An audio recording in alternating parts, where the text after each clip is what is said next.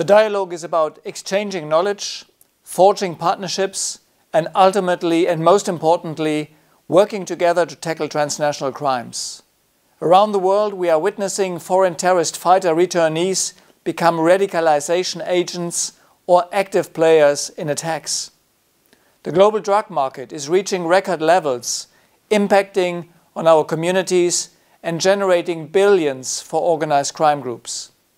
These threats, combined with increased technological and geopolitical uncertainties, are leading to an even more complex international security environment.